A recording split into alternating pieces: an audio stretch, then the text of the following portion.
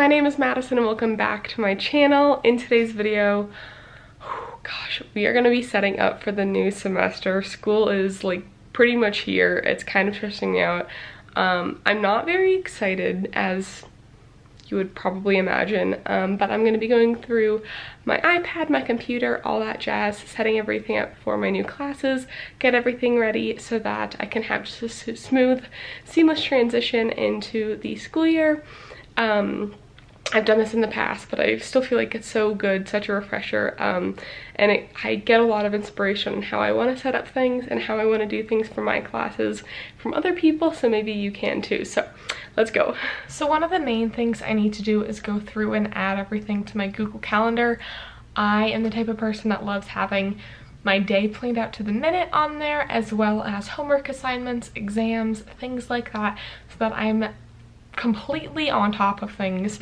I've got my computer here. I've already had my classes put in from when I registered for them months ago, but I'm going to go through now that I have all my syllabi and add exams, work, things like that. So let's go.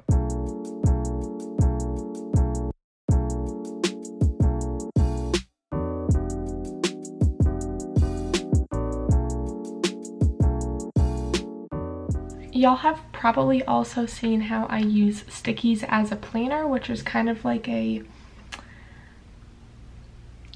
It's exactly how it sounds. It's a sticky note type application that you can use on your MacBook, and after 2 years I finally figured out what works for me and how I can use this to plan, see literally everything for like the next long time, and just keep myself on track. So I'm gonna set that up before class tomorrow, and before I...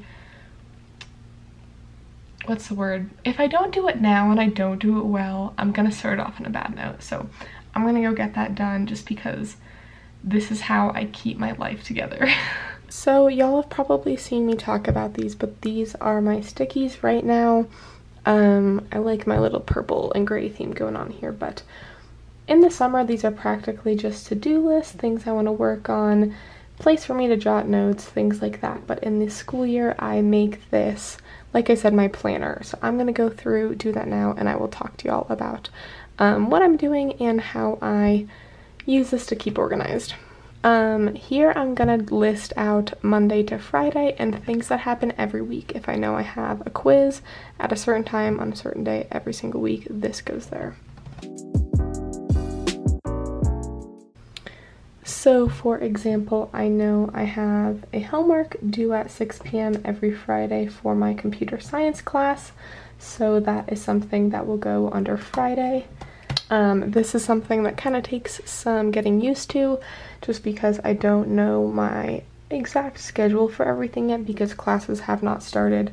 So especially at the beginning of the year when I'm still getting a routine, having everything listed out is really, really handy.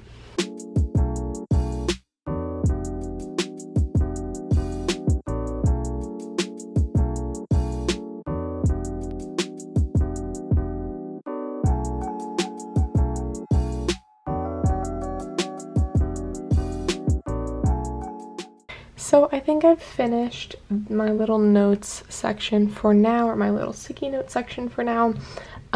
This class's syllabus is not out, but regardless, this little note here kind of lists upcoming due dates for that specific class, the date I have it due, what the assignment is, and the time if it matters. Most things are due around 5 or 6 o'clock, but some of these that are due in the morning, you really want to be getting that done the night before, which is why that is written in there. Down here I have upcoming dates, so these are all of these deadlines written out in order of the date. This is the class code as well as the assignment. This just helps me, you know, I can check the date off, cross it out, that sort of thing once it's done here and here, which is really, really nice, and just keeps me on track of what I have coming up, and kind of lays it out a little bit nicer than this, but I do like having things broken down by class. Up here, like I said, I have all of my kind of weekly due dates laid out, things that are reoccurring and repeating, just to keep myself on track as I get in the swing of things. And start to figure out the format of what these classes look like. down here, this is kind of my like upcoming week. Granted, I haven't started classes yet, so it's hard to say exactly what and how this will plan out, but I list out the date, what I'm hoping to get done that day, and if something doesn't get done, I could just copy and paste it down into the next day, which is really nice.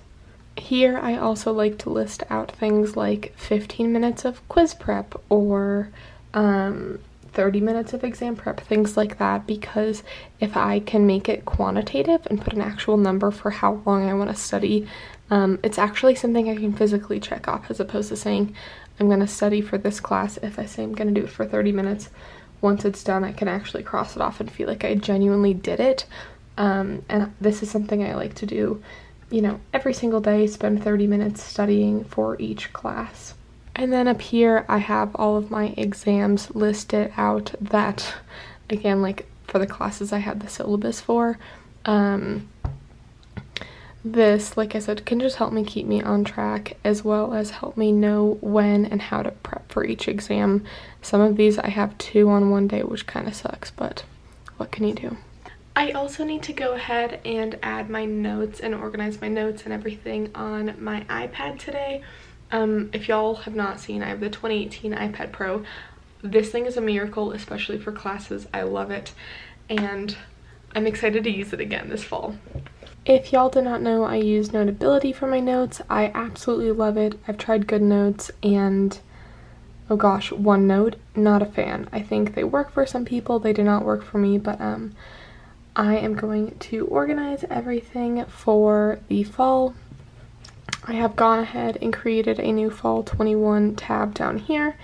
These are all kind of, what would you call that? You can minimize these, which I really like, and add your different classes. So I'm gonna go ahead and add all my classes.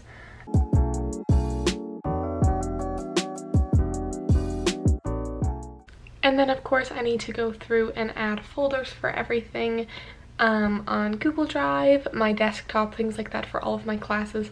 That way I have somewhere to store my documents and they don't get lost early on.